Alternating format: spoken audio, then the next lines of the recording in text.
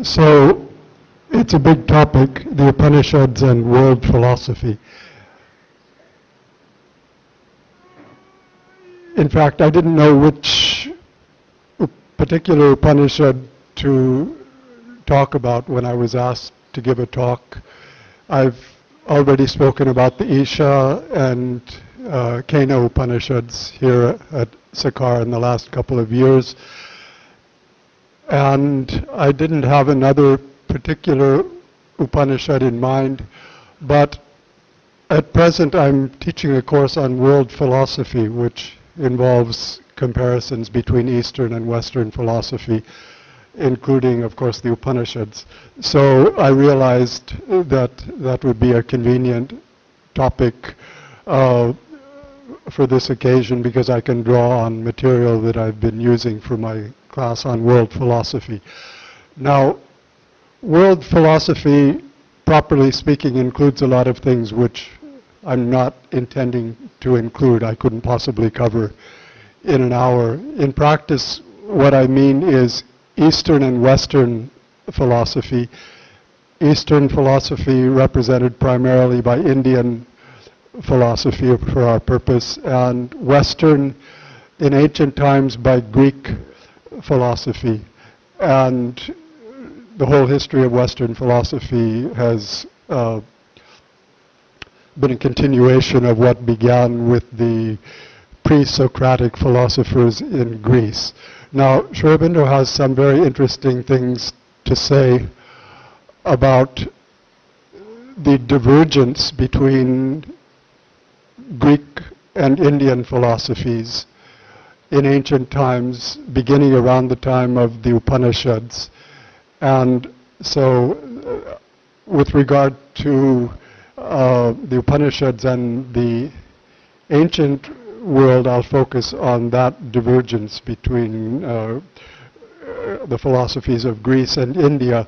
But I don't want to talk just about the past, and so at the end I'll come to the question of the last couple of centuries and even looking ahead into the future and the role of the Upanishads, because after this long divergence between East and West, now with globalization the whole world is coming together again. East and West are coming together, and so this divergence is to some extent being overcome. The differences between East and West are being reduced, and in that context the Upanishads have already played a significant role in the last couple of centuries, but I believe are destined to play a much more important role in the future, hopefully in the near future.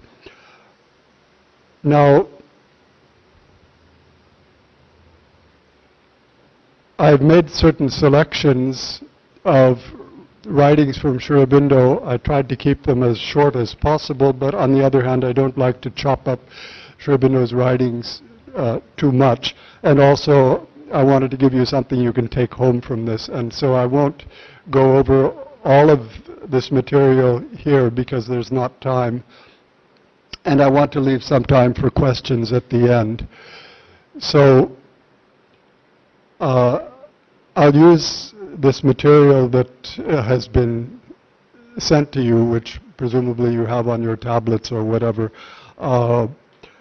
as a kind of outline of what I want to talk about. Some of it I'll read because nobody can express things as well as Sri Aurobindo, and so it's a shame to put badly in my own words what has been put perfectly by Sri Aurobindo in his words. So I'll read some of these passages, others I'll summarize or refer to, and you can read them on your own. Now, to begin with, the Upanishads, of course, represent an early stage in the development of Indian spirituality.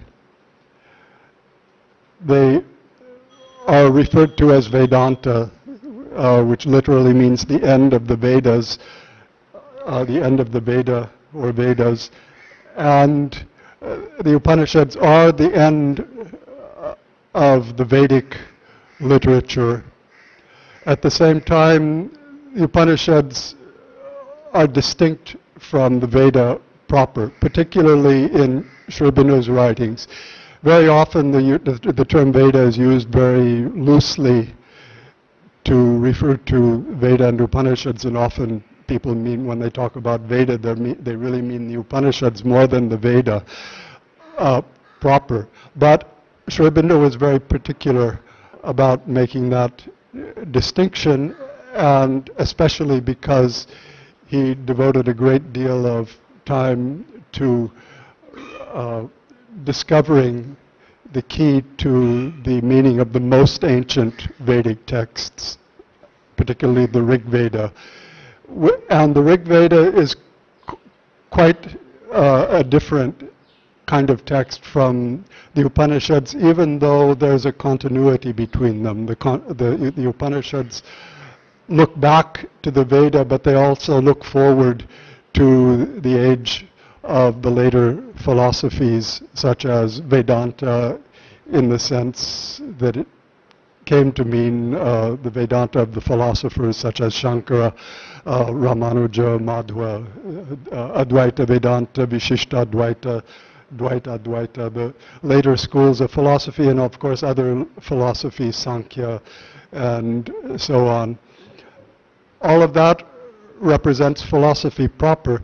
The Upanishads represent a transition between the Vedic age and the age of what Sri Aurobindo calls the intellectual philosophies. In this first passage he says, Veda, and this is a passage taken from The Secret of the Veda, which is, it's taken from the introduction to his commentary on the Rig Veda. Veda then is the creation of an age anterior, that is prior, earlier, to our intellectual philosophies. In that original epoch, thought proceeded by other methods than those of our logical reasoning, and speech accepted modes of expression which in our modern habits would be inadmissible. This was particularly true of the most ancient Vedic texts, but it remains true to some extent of the Upanishads, especially the older Upanishads, such as the long prose Upanishads, the Brihadaranyaka and the Chandogya. The Upanishads, in fact, cover a fairly long period of several centuries, and in a certain sense even continued to this day. Sri Aurobindo himself wrote an Upanishad in Sanskrit soon after he came to Puducherry, and that was part of a certain tradition of writing Upanishads which continued. But usually when we talk about the Upanishads, we're talking about a dozen or so principal Upanishads which represent a very ancient period, which is difficult to date, and it's not really necessary to date it. We'll come a little bit to a question of dating later on, but in any case, the Upanishads represent this transition which in its later stages coincided with the origin of Buddhism, Jainism, and the formulation of some of the Indian intellectual philosophies. But the most characteristic Upanishads belong to a period which is still predominantly the expression of an intuitive mind rather than an intellectual reason. This Sri Aurobindo refers to that in the next sentence. The wisest then depended on inner experience and the suggestions of the intuitive mind for all knowledge that went beyond mankind's ordinary perceptions and daily activities. Their aim was illumination, not logical conviction. Their ideal, the inspired seer, not the accurate reasoner. Now, he's going to point out how, to a certain extent, Indian philosophy kept something of the spirit of what was established in the age of the Veda and Upanishads to a greater degree than the philosophies in other parts of the world, and particularly the one which forms the most obvious contrast, namely Greek philosophy. And Sri Aurobindo knew Greek, of course. He had read quite a bit of Greek philosophy in the original and was well qualified to make that comparison. In fact, he wrote a whole book, a small book, on one of the ancient Greek philosophers, Heraclitus, one of the pre-Socratic philosophers. And so Sri Aurobindo gives us quite a bit of insight into how Greek and Indian philosophies developed in different ways. The difference goes back, no doubt, to the character of the Veda, but even more to the nature of the Upanishads, because according to Sri Aurobindo's interpretation of the Veda belonged to an age of mystics, of mysticism, the mystery religions. He sometimes simply calls it the age of the mysteries, which was represented also in other parts of the world, although we know much less about the mystery religions in ancient Greece, Egypt, and so on, because no text like the Rig Veda has survived. But there were the Eleusinian, Orphic and Eleusinian mysteries in Greece. There were the Egyptian mystery religions. And all of those, Sri Aurobindo believed expressed this intuitive mentality which we see in the Veda, which belongs to an age anterior to all of the intellectual philosophies. But things developed differently in different parts of the world, and particularly in Greece, philosophy developed in quite a different way from India, except that in the beginning there was still quite a bit in common, and I'll come to that in a moment.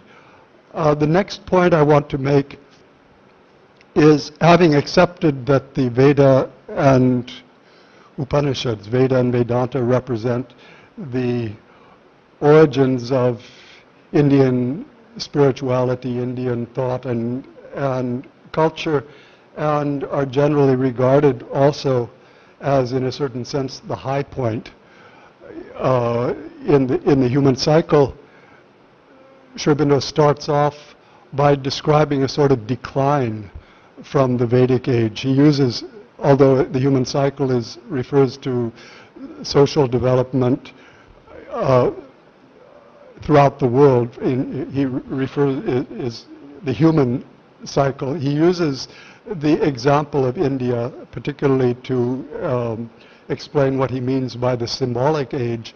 And when you look at the transition from the symbolic to the typal and conventional ages that follow, there seems to be a decline. A certain knowledge was possessed and expressed in the symbolic language of the Rig Veda, reformulated more intellectually, but still primarily through the intuitive mind in the Upanishads. But then the intellectual philosophies seem to involve some kind of loss of the original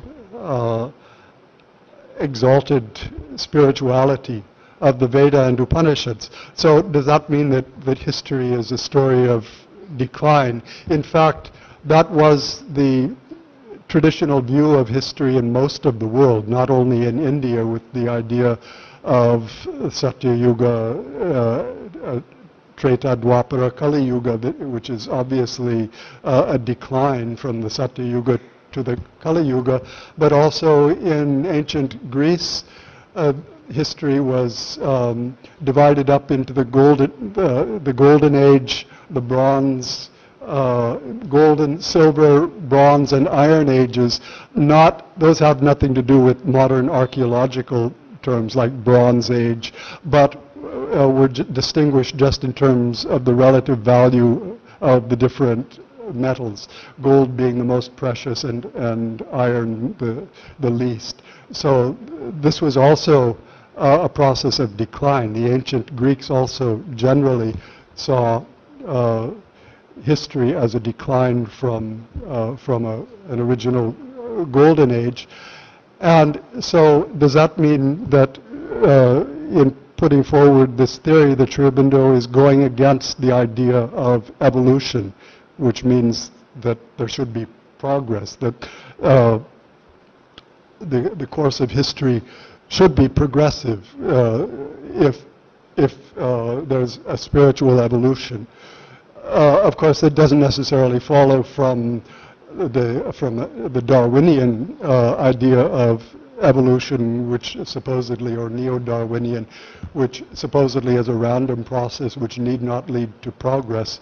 But in Sri Aurobindo's philosophy of evolution, life in this world is a progressive manifestation of the spirit. So why does there seem to be a decline? Well, he uses this phrase, an enriching descent, to describe what happened from the Veda and Upanishads to the period of the intellectual philosophies, the development of sciences also, because India was very advanced as any other civilization in science and mathematics in ancient times. He describes this evolution as an enriching descent, an evolution so begun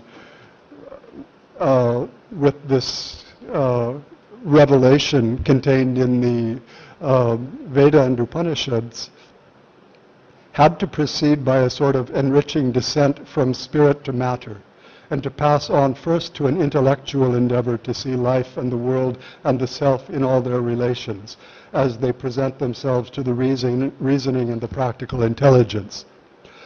So that gives some clue that something is gained. The intellect develops. Even though there's a decline in spiritual knowledge, there's a great development of the intellect. There's a great cultural development in Indian classical civilization. So India created one of the great civilizations of the ancient world, as represented by the time of Kalidasa and so on, the great architecture and sculpture and art and literature and philosophy also of that period. It was one of the great classical ages. But still, it seems to be a decline, and this by itself doesn't seem to explain why there was a decline from the period of the Veda and Upanishads. That he explains in a crucial chapter in the human cycle. The extract I've made from this chapter is a little bit long, and I won't be able to go into all the details, but it's the chapter called The Infra-Rational Age of the Cycle, and he makes a point which is necessary for understanding exactly the position of the Veda and the Upanishads in Sri Aurobindo's vision in relation to the later development. He explains, and it seems almost shocking to begin with, that this great civilization of ancient India belonged to what Sri Aurobindo calls the infra-rational stage of society. Infra meaning below. That society as a whole, this is the crucial phrase, as a whole had not yet reached a fully rational stage of development in the mass. In this stage, he explains, in this stage, pure reason and pure spirituality will not govern the society or move large bodies of men, but will be represented, if at all, by individuals, at first few, but growing in number as these two powers increase in their purity and vigor. These two powers meaning reason and spirituality. Spirituality, especially in India, reason most characteristically in Greece, but of course also in India. But in any case,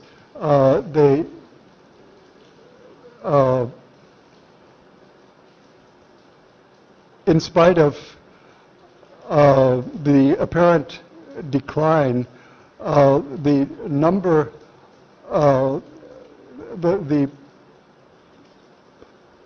proportion of the society that participates in the development of reason and spirituality gradually increases. This is what Sri Aurobindo refers to at one point in The Life Divine as two principles behind the workings of the process of evolution in humanity, the principle of concentration and the principle of diffusion. This is in one of the later chapters. He points out that at certain times a great progress has been made by concentrating the effort in a small number of individuals. And this was the case in the Vedic age, because in fact the inner meaning of the Veda was confined to a relatively small class of initiates, whereas the mass of the people had no idea of the inner symbolic spiritual meaning of the Veda. They followed a popular form of the religion which involved a certain ritualism, a worship of nature, deities as in other parts of the world and so on.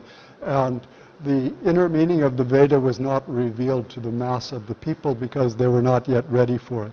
So the whole key to this apparent paradox that the high point of Indian civilization belonged to a lower stage of collective development seen in the mass is explained when you realize that it's a question of the whole of society eventually being destined to be first rationalized and then spiritualized. And for the fulfillment of the destiny of humanity as a whole, these developments cannot be confined to a few. They have to be spread to all. So this is how Sri Aurobindo combines two views of history which have generally been seen as contradictory. One is the theory of cycles, as in the Indian theory of the decline from the Satya Yuga to the Kali Yuga. Of course, that cycle repeats itself, so somehow you get from the Kali Yuga to the Satya Yuga, but the effect of the theory of the yugas, because we're caught somewhere in the early stages of the Kali Yuga, is to give the sense of history as a process of decline, and nobody quite knows how we're going to get from the Kali Yuga to another Satya Yuga. Likewise, other theories, as in the Greek theory of the bronze, the gold, silver, bronze, and iron ages, no one seems to quite know, unless it's by some kind of miraculous divine intervention, how we're going to reach again a higher level and start the cycle over again. So generally the cyclical theory is regarded as one of decline, but the Western theory of history has generally viewed history as linear, in the sense of an arrow which moves, at least the modern Western, not in ancient times, as I said, but the modern theory of progress, the idea of progress, which is actually a fairly new idea in terms of an idea of collective progress as opposed to individual spiritual progress, which of course was always recognized in India at least. Progress, one can progress spiritually from one life to another, but society itself was not generally viewed as progressing.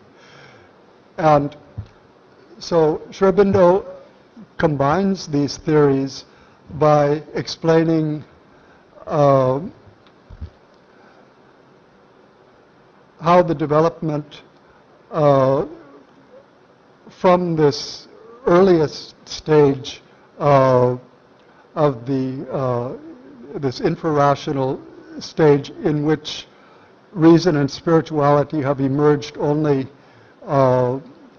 in the thought and experience of individuals. He goes on to describe, he describes Greece and India side by side, starting with Greece in this paragraph, this may well lead to an age, if the development of reason is strongest, as in Greece, of great individual thinkers who seize on some idea of life and its origins and laws and erect that into a philosophy.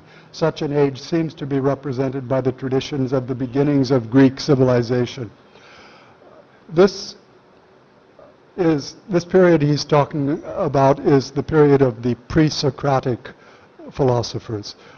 Socrates, at the end of the 5th century BC in Athens, represented the end and culmination of a period which began with the pre-Socratic philosophers. You may or may not be familiar with some of the names.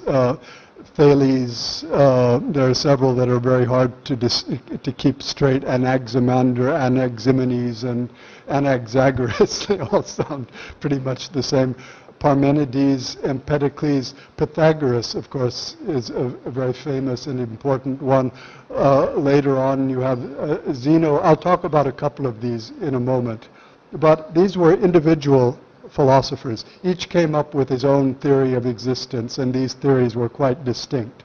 So this is the age of beginnings of Greek thought. Or if spirituality predominates, there will be great mystics capable of delving into the profound and still occult possibilities of our nature, and so on. Here he first describes the Vedic age. He says, in prehistoric India, we see it take a peculiar and unique turn which determined the whole future trend of the society and made Indian civilization a thing apart and of its kind in the history of the human race. But these things are only a first beginning of light in the midst of a humanity which is still infra-rational as well as infra-spiritual in the mass.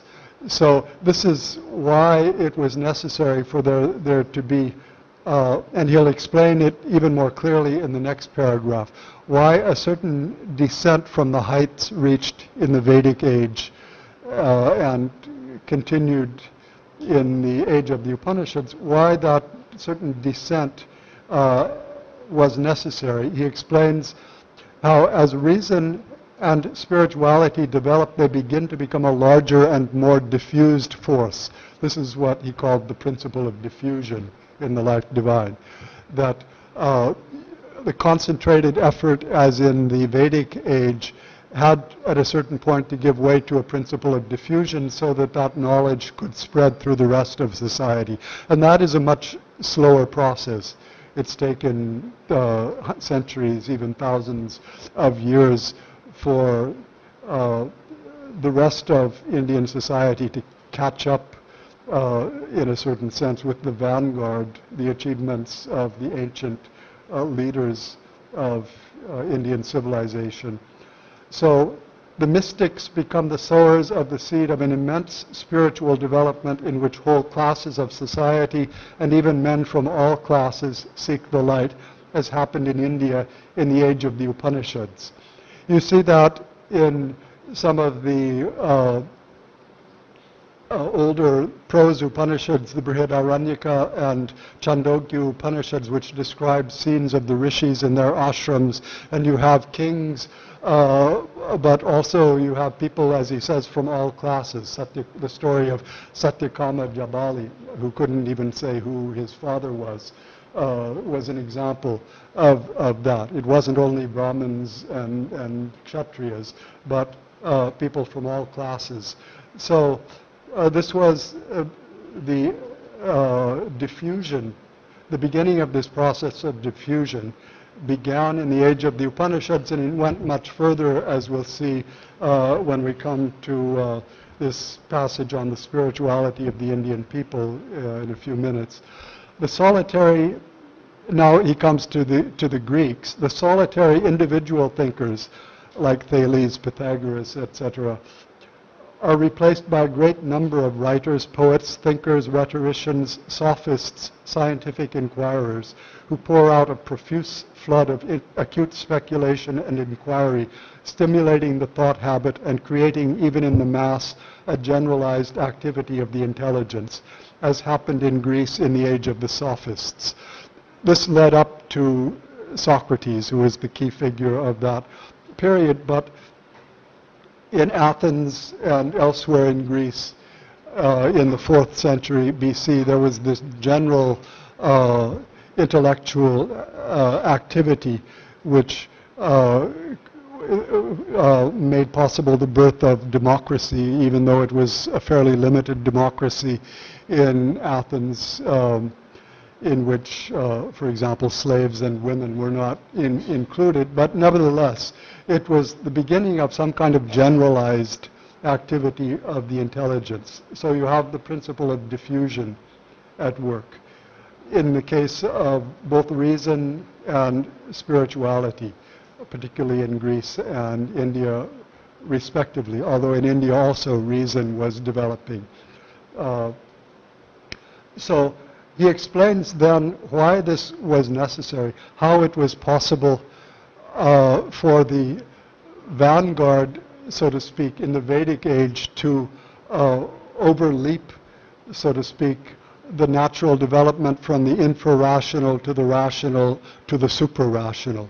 What happened was that without fully going through the intermediate stage of the development of the rational mind, the Vedic rishis had, through the power of their intuition, been able to leap directly from an infra-rational intuition to a deeper spiritual intuition. But as Sri Aurobindo says, this, which is an easy passage in the individual man, is a movement which cannot last for humanity as a whole. The mind and intellect must develop to their fullness so that the spirituality of the race may rise securely upward upon a broad basis of the developed lower nature in man, the intelligent mental being.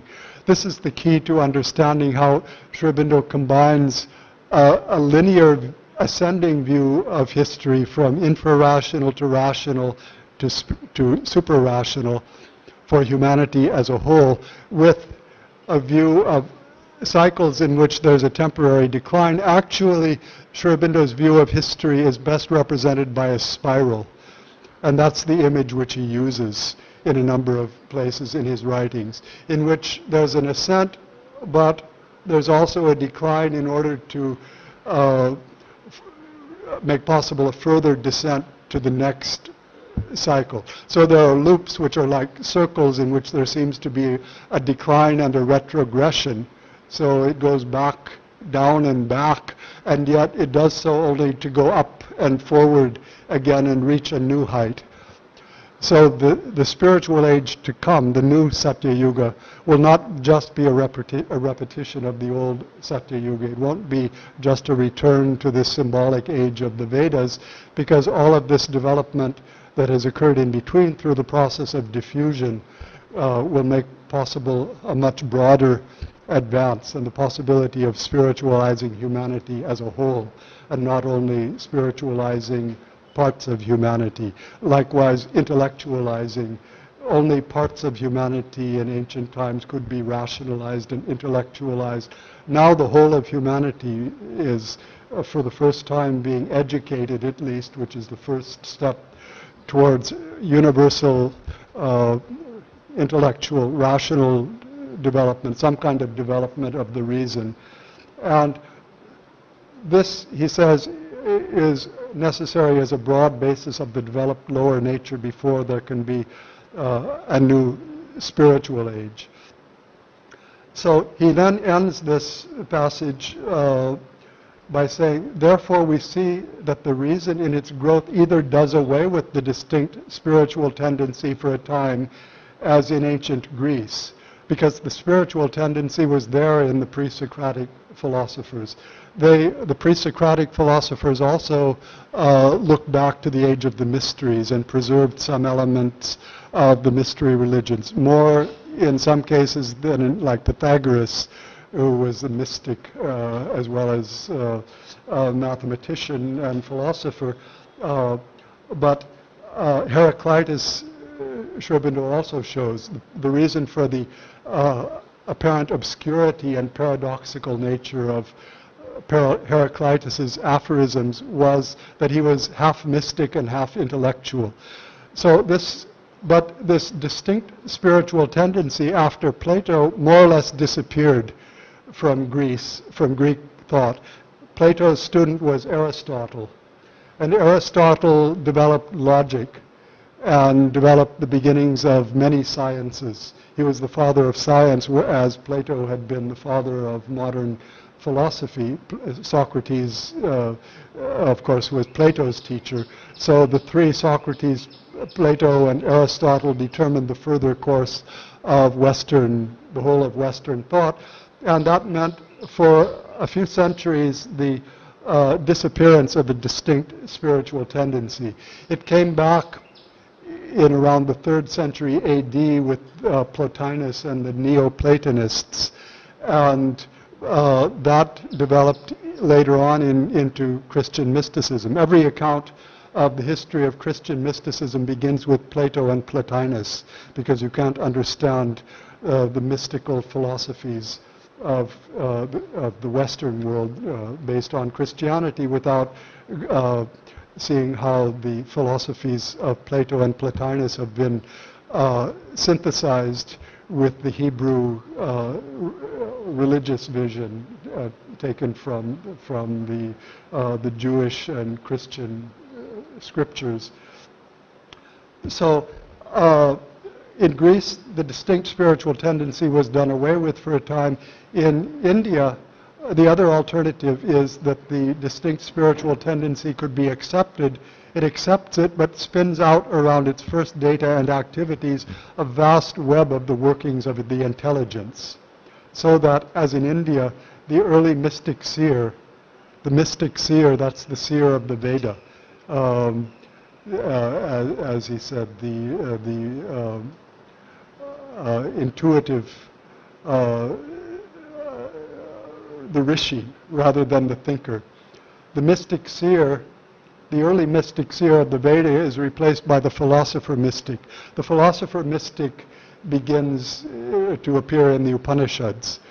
In the early Upanishads, the rishis are still more mystics than philosophers, but the element of philosophical, intellectual thought increases with time in the age of the Upanishads. Then this leads to an age of the religious thinker and even the philosopher pure and simple. The philosopher pure and simple comes in a few centuries later with philosophies like Nyaya, the philosophy of logic, Vaisheshika, and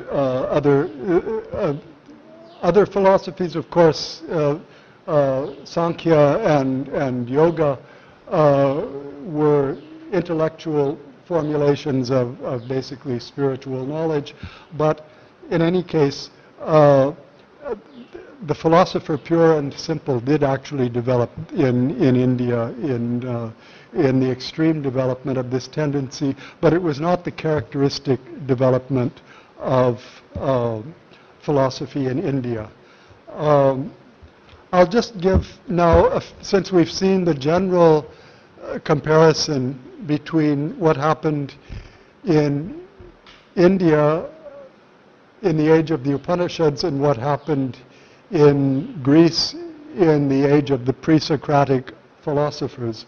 I'll just give a couple of examples.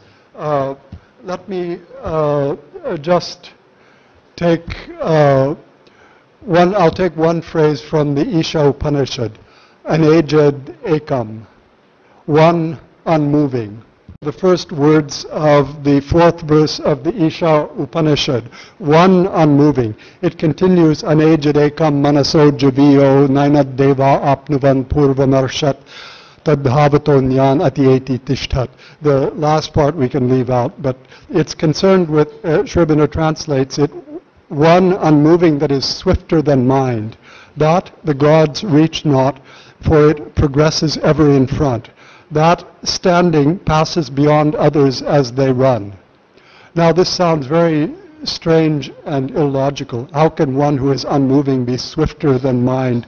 How can that which stands, tishtat, pass beyond others who are running, dhavato? Now, what's very striking is what the Greeks have done with a very similar idea. I'll talk about two pre-Socratic philosophers, Parmenides and Zeno. Parmenides lived in the early 5th century BC, and Zeno a generation later, more or less in the middle of the 5th century BC. That means a generation or two before the Sophists and Socrates. Parmenides proved that change is impossible. He was known for the logical way that he set about doing this. I won't go into how Parmenides proves it, but if change is impossible, his theory was that there is only one unmoving reality, in other words, unaged ekam. This, you could translate Parmenides' view of reality using this phrase from the Isha Upanishad. So according to Parmenides, there is just one undifferentiated unity, and it does nothing except exist. In other words, it's sat, nothing but sat. This is the nature of the ultimate reality. I won't go further into that, but this leads to the conclusion that nothing can happen. All the appearances that we see are the illusions of the senses, that actually there's only one unmoving reality and nothing is changing. Now, what's very striking about the way the Greeks took up an idea like this, of course, the defect of Parmenides' philosophy is that he didn't do a very good job of combining this with the fact that obviously the world is in constant change. The Isha Upanishad, that's in a sense the central idea of the Isha Upanishad, how to harmonize these two. It begins with Jagatyam Jagat, that all Ishavasya Sarvam Yatkincha Jagatyam Jagat. The world is seen as universe of movement in the universal motion. The whole world is in movement, and within that universal motion, each individual also is in motion. We aren't usually aware of that, or weren't until the development of modern science, but now that we know that everything consists of tiny whirling atoms, and which are kind of a microcosm of the cosmic whirl, the solar system is sort of replicated at the level of the atom, which is like Jagatyam Jagat, the little movement inside the big movement. So the Isha Upanishad combines and harmonizes these two, which Parmenides was unable to do. Zeno took up Parmenides' idea, and he proved it in a very striking way. He gave almost a mathematical proof of the impossibility of change and movement, which are there are a number of variations, but these are referred to as Zeno's paradoxes. The most famous was that of Achilles and the tortoise, which is a forerunner of the story about the tortoise and the hare. But this Achilles' paradox is that Achilles is to compete in a foot race with a tortoise. So naturally, because he knows he's much faster than the tortoise, he gives the tortoise a head start and plans to catch up with it. When Achilles leaves his starting line, the tortoise is already some distance ahead, has moved from its original starting point. So it will take Achilles some time, not very long perhaps, to reach the point from which the tortoise is starting out. Now the problem is that this can go on forever, because every time Achilles covers the distance between himself and the tortoise, at this moment the tortoise has already moved on, if only a little bit. And how is Achilles ever going to pass the tortoise? This is using a certain logic, it seems impossible. Of course, there are many solutions. People have been thinking about these paradoxes now for hundreds and thousands of years, and they remain rather challenging. There are many ways of solving the problem, but the point is that the Greek way of approaching the same paradox of the one unmoving and its relation to everything that moves is very strikingly different from the Indian way of dealing with the same theme. I won't spend any more time on that, but the Greeks have turned it into a mathematical problem, basically a logical problem. That leads me to the next idea, which is, as I said, Aristotle formulated logic, the logic which Western thought has been based on ever since Aristotle, with some recent modifications, but by and large Western thought has accepted Aristotle's logic, which is the logic of the finite, which is based on the fact that two contradictory statements cannot both be true. And one can also put it mathematically, for example, according to the mathematics of the finite, which is what we usually mean by mathematics, 1 plus 1 equals 2. It can't equal 1.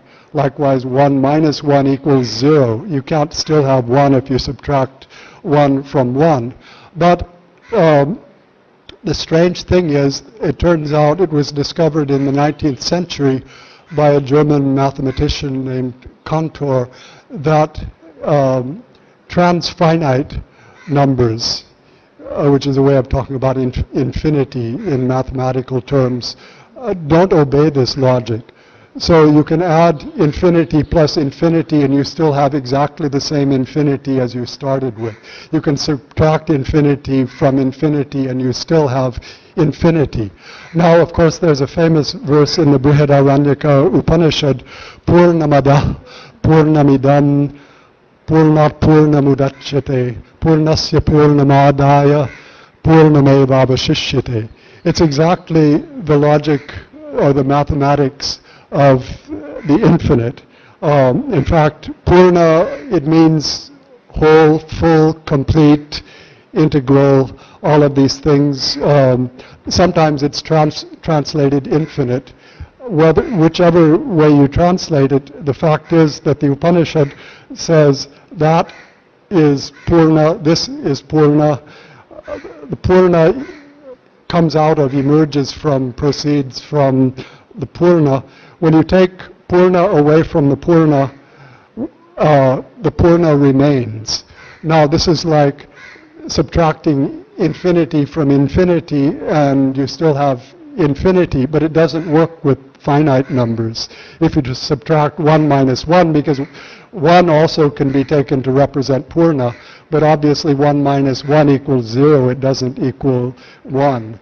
And yet, according to the logic of the infinite, things work quite differently. And this, of course, is an idea that Sri Aurobindo developed. There's particularly one chapter in the Life Divine, the chapter called Brahman Purusha Ishvara. It's a long chapter in which he refers repeatedly to the logic of the infinite. And he compares it, in fact, he says that in order to understand the fundamental aspects in which we see and experience the omnipresent reality, a language has to be created which is at once intuitively metaphysical and revealingly poetic, a language such as we find hammered out into a subtle and pregnant massiveness in the Veda and the Upanishads. So Sri Aurobindo finds this, he goes on then to say that one can also express these ideas in the ordinary tongue of metaphysical thought, but to be of real service, the intellect must consent to pass out of the bounds of a finite logic and accustom itself to the logic of the infinite. And so he goes on to discuss in several passages exactly what he means by the logic of the infinite. What is magic to our finite reason is the logic of the infinite.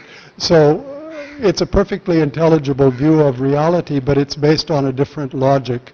And by and large, the Upanishads developed the logic of the infinite at the time when the Greeks, although they experimented with paradoxes which they weren't really able to resolve, ended up settling upon a logic of the finite, Aristotle's logic, which ended up governing Western thought, dominating Western thought for most of the last couple of millennia.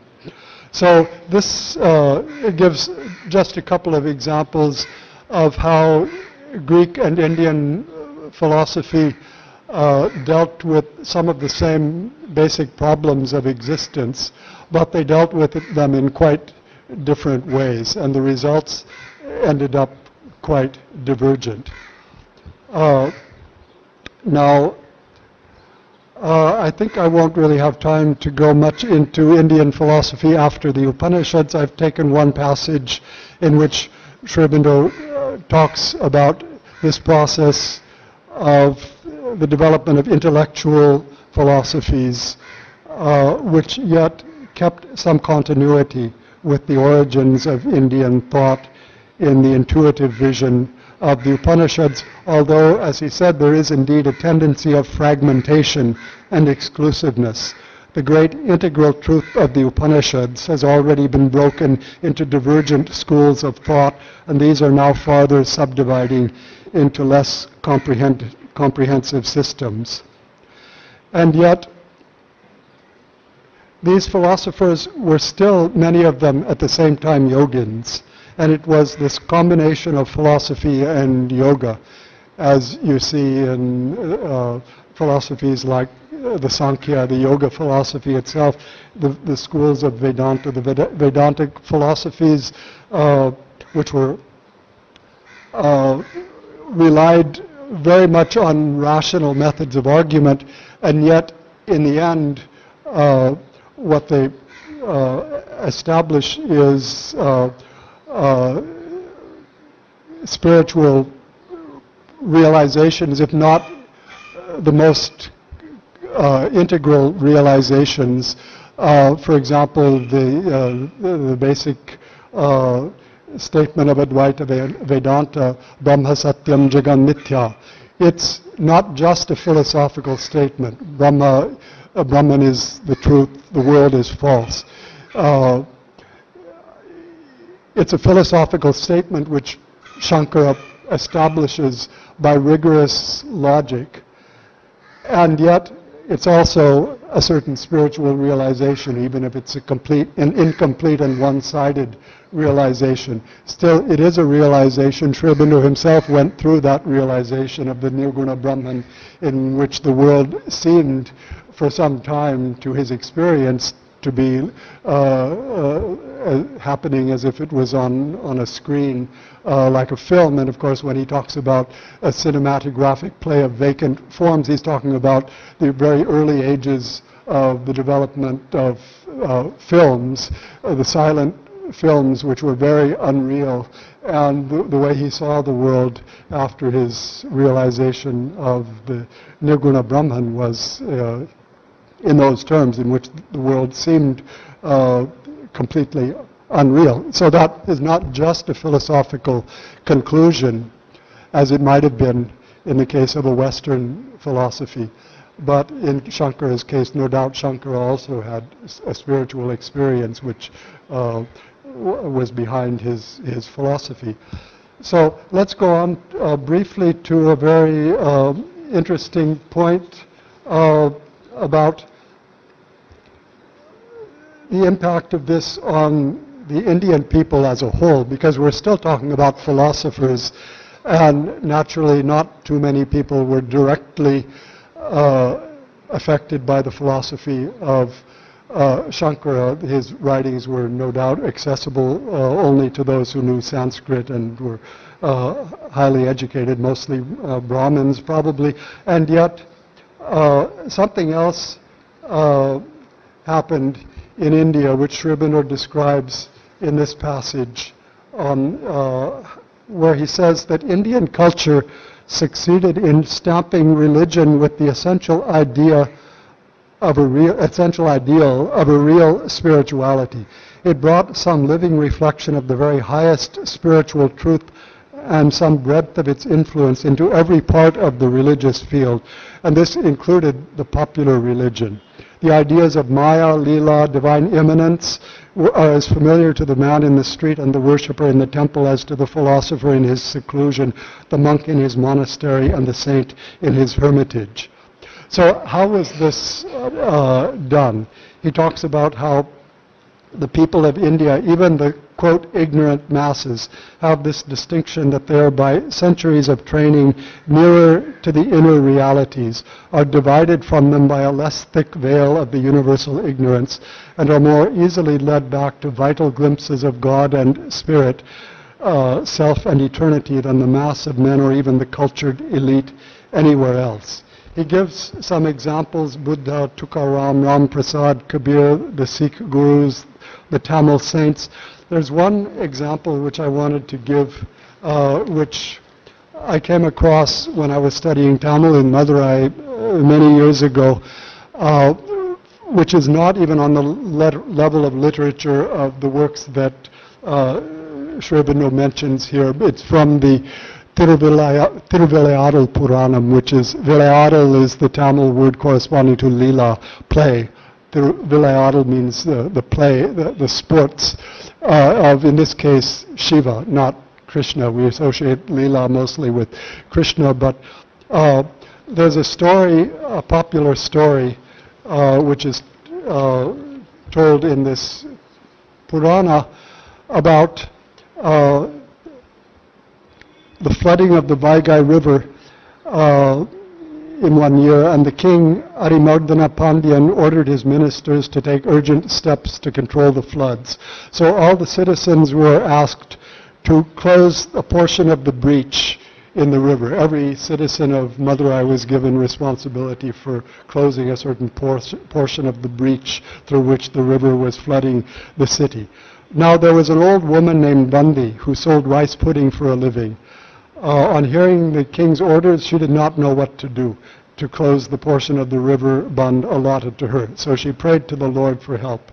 Lord Sundareswara took pity on Bandi and manifested himself as a young laborer with a dirty piece of cloth around his waist, a basket on his head, and a shovel on his shoulder.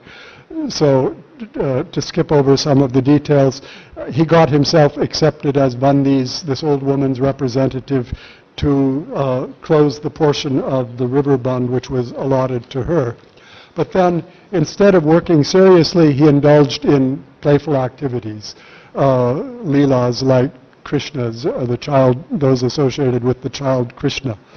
So when everyone else's portion of the bund was taken care of, Vandi's remained unattended to. So the king's men were enraged but could not punish the youth as they were mesmerized by his handsome looks.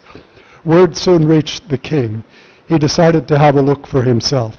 As he was inspecting the work done by the citizens, he was angered by the unfinished work at the point allotted to Vandi. His men brought the youth who was supposed to work on behalf of Vandi. In a fit of rage, the king took a cane and dealt a blow with it on the back of the youth. So he beat him with the cane. The next moment, the youth disappeared after dumping a small quantity of soil at the spot allocated to Vandi. To the astonishment of all, the blow that fell on the back of the youth was felt by everyone. The king felt it, his wives felt it, every man, woman, and child felt it. It fell on sages, gods, animals, birds, and on every living species. It fell on trees, bushes, and grass. It was the Lord who received the blow, but he lived in every living being, so the blow was experienced by every living being. Now, it's a very quaint, simple story, but it's a way of conveying to the popular mind. This is one way in which the great truths of Vedanta, that there's one self in all, one Brahman in all, now it takes a personal form of Shiva or Krishna or whatever. There are similar stories about Krishna, for example. But it's a way of bringing home to the popular mind this idea that the divine is not just there represented by an idol in the temple, and he's certainly not just up in heaven like the Christian God, but the divine is everywhere. The divine is in all. So this is just a simple example of how the Upanishads, although the age of the Upanishads themselves receded into the past, the message of the Upanishads was kept alive and was diffused through the whole population, through the Indian people. So this principle of diffusion, which is one part of the working of evolution, took what had been developed in the age of the Veda and Upanishads through the principle of concentration by a small number of rishis, and later gradually increasing part of the population, but eventually through especially through bhakti literature, as Sri Aurobindo points out here, the philosophy was expressed in terms of that could be understood by the heart and not only the mind. And so through the growth of the bhakti religions, these unfortunately it declined, as Sri Aurobindo, it coincided, as Sri Aurobindo pointed out elsewhere, with a certain decline in the vitality of Indian civilization as a whole, which led to a certain downfall, and eventually India came under foreign rule. But still, a process was occurring by which the whole of Indian society was being progressively spiritualized. So this is actually the great legacy of the Upanishads as far as India is concerned. Now, it turns out I don't really have very much time for the later part of what I wanted to say, which is about the relevance of the Upanishads to the rest of the world in modern times. We've basically covered, because, of course, after the age of the Upanishads in India and the Greek philosophers, different civilizations kind of diverged along their own lines. Greco-Roman civilization developed in one way, Chinese civilization in a different way, although it was, of course, deeply influenced by Buddhism, which came from India. So there were interactions, but different cultures remained separated by barriers of space and possibilities of communication for many centuries. But then in the last couple of centuries, all that has broken down. So the whole world is coming together again. And there gradually, beginning in the 18th and 19th centuries, Indian philosophy, and particularly the Upanishads, began to influence key thinkers. For example, in Germany, the idealist philosophers, most notably Arthur Schopenhauer, who ascribed his own philosophy to the influence of Plato, Kant, and the Upanishads. He was one of the leading philosophers of the early 19th century, and he greatly influenced the next generation or two, not only of philosophers, but he influenced not only Nietzsche, but also the composer Wagner, the physicist Schrödinger in the early 20th century. In many ways, the influence of Indian philosophy, and particularly the Upanishads, had an impact on the development of the modern West. And then, of course, in America, you had the transcendentalists, not only Emerson and Thoreau, who read the Upanishads and the Gita. There was also a woman, Margaret Fuller, who is often forgotten. But in any case, and of course, then in the later 19th century, you had Swami Vivekananda himself speaking at the Parliament of Religions in Chicago in 1893, and then you have the beginnings of the direct spread of Eastern spirituality, Indian and otherwise, because there were representatives of Buddhism and other Eastern philosophies through Easterners from India, Sri Lanka, Japan, traveling to the West. And so you had a new phase in which the influence of the thought of the East, particularly as represented by the Upanishads and also in other forms such as Buddhism, was spread to the West. So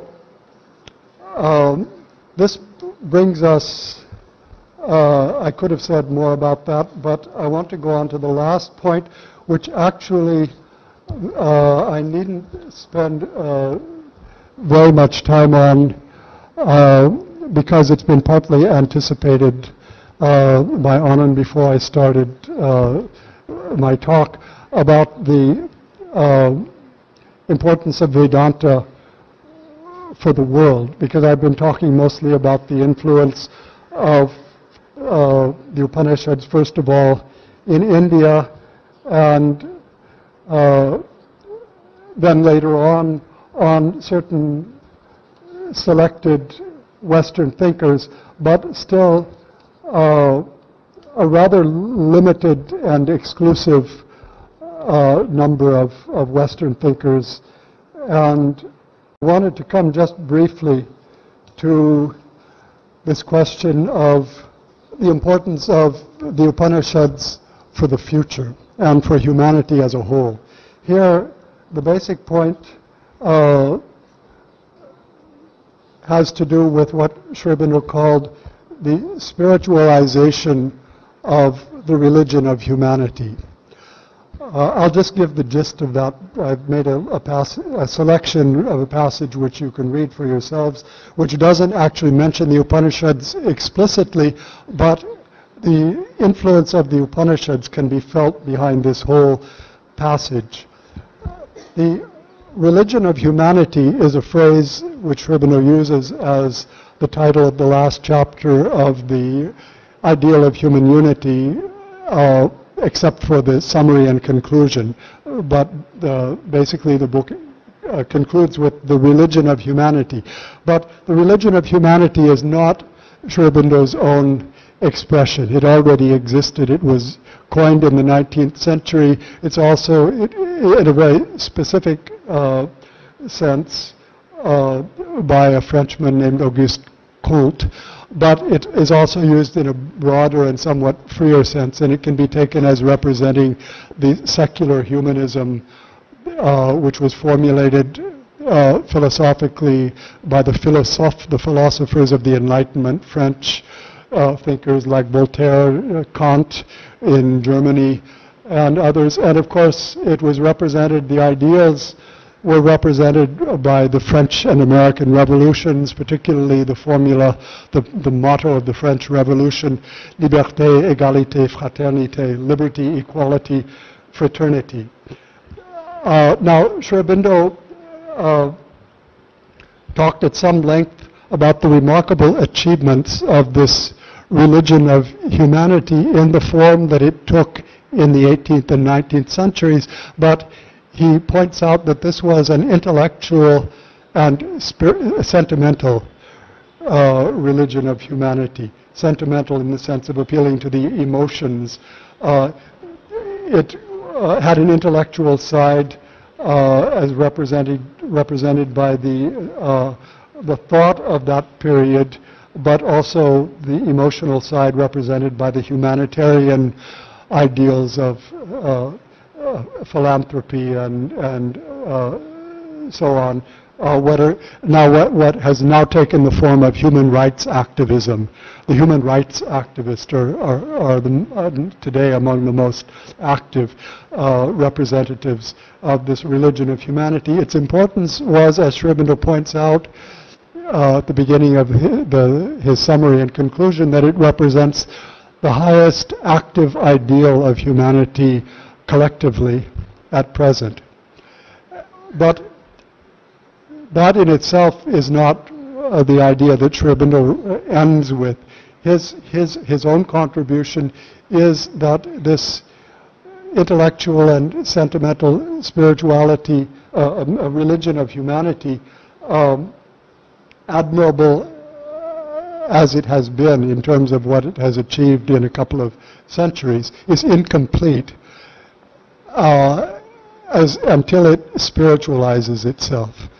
That the religion of humanity has to spiritualize itself, and he describes quite specifically how that has to happen. He takes the mantra of the French Revolution, freedom, equality, brotherhood, as representing the ideals of this religion of humanity. And he points out freedom, equality, brotherhood are three godheads of the soul. They cannot be really achieved through the external machinery of society. When the ego claims liberty, it arrives at competitive individualism, and so on. He goes on and shows how the egoistic forms of these three end up conflicting, so that a society that pursues liberty is unable to achieve equality. A society that aims equality will be obliged to sacrifice liberty. This is the problem with the intellectual form of these ideals. He gives the solution in the last paragraph, which I've selected here. Yet is brotherhood the real key to the triple gospel of the idea of humanity. But of course, it's something deeper than brotherhood. It's unity, in fact. The union of liberty and equality can only be achieved by the power of human brotherhood, and it cannot be founded on anything else. But brotherhood exists only in the soul and by the soul. It can exist by nothing else. When the soul claims freedom, it is freedom of its self-development, the freedom of the self-development of the divine in humanity, in its whole man, in all his being. When it claims equality, what it is claiming is that freedom equally for all and the recognition of the same soul, the same Godhead in all human beings. When it strives for brotherhood, it is founding that equal freedom of self-development on a common aim, a common life, a unity of mind and feeling founded upon the recognition of this inner spiritual unity.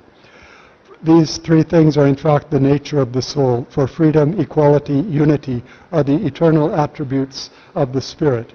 And of course, these are central ideas of the Upanishads. You see it in the Isha Upanishad, where it talks about the self in all in the self, and it says that he in whom it is the self who has become all beings. For he has the vision of unity. Ekatvam anupashyata. Ekatva is unity. Can no longer have delusion or grief, etc. I can't at the moment locate Sri Aurobindo's translation. But in any case, this is the gist of the Upanishads, this vision of unity. The idea of equality was, of course, developed to its fullness in the Gita. With the idea of Sarvam Brahma, Samam Brahma, the equal Brahman in all, and the vision of equality, and yoga as equality, Samatvam Yoga Uchyate, based on that vision of the equal Brahman, the same Brahman in all, the same self in all.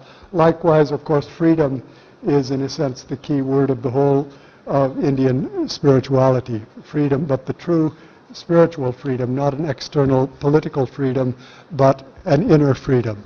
So in this sense, in fact, the religion of humanity in its intellectual and sentimental form as represented by the what's called secular humanism, human rights activism, and these things has come up against a certain problem because of its insistence on its own secularism. The rejection not only of the religious institutions of the past, which of course had to be rejected to make room for a new ideal, but the rejection even of the spiritual impulse itself, as if there was a conflict between the mental, intellectual, ethical, idealistic effort represented by this secular humanism, as if there was a conflict between that and the spiritual impulse. In fact, the spiritual impulse fulfills rather than contradicts everything that these intellectual attempts to improve and reform and human life and to overcome the barriers between human beings, to overcome all of these divisions and so on. What's sometimes called the this problem of the other, seeing others as other. Well, this is one of the basic themes of the Upanishads. There's in the Brihadaranyaka Upanishad, there's a passage that says that where other sees other, where other hears other, knows other, etc. These in the end it concludes sarvam tam paradadyo anyatra atmana sarvam veda. All betrays him who sees all elsewhere than in the self. As long as we have this divided vision of seeing others as other, we're not going to be able to solve our problems. And now, because of the forces created by globalization, it has become impossible to solve our problems in the old way. Something new is needed, and the central key, in a sense, to what is needed now to solve these problems created by globalization, which is leading to reactions, the form of nationalism, also all sorts of sectarianism, and ethnic conflicts and so on. All of this narrowing of the sense of oneself. The sense of oneself has to be broadened. The secular humanists tried to do that, but because of their refusal to admit the truth of spirituality, because of their determination to reject all forms of religion and spirituality, they've ended up with something that cannot satisfy the mass of humanity. So the spiritual element has to come back, but not in the forms of the past. It's precisely by the spiritualizing of the religion of humanity that it has to be done. Sri Aurobindo says in the last chapter of The Ideal of Human Unity, a spiritual religion of humanity is the hope of the future. But the word spiritual is the key, because the religion of humanity also has been tried, dethroning God and substituting humanity in the place of God as the Godhead to be worshipped. That was tried, but as long as it remains just an intellectual and emotional humanism, it cannot succeed in overcoming the basic problem of human egoism, which requires some kind of a spiritual transformation. So this, in the end, is where the ideal of human unity converges with Sri Aurobindo's other works, which describe how this is to be done by the individual, as explained in the Synthesis of Yoga and so on. It may seem odd at first sight if the spiritual religion of humanity is the hope of the future, that he doesn't mention it anywhere else in his writings.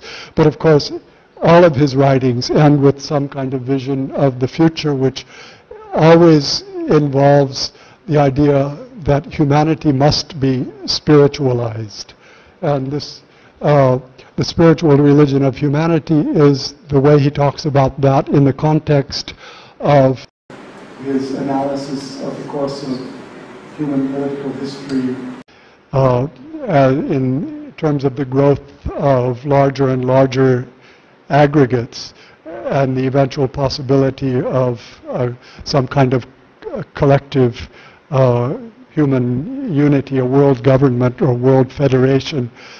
But this could also be a danger if the sense of our common humanity does not become a living sense based on a spiritual realization of oneness and not just an outward institutional realization of oneness through the result of political and economic developments.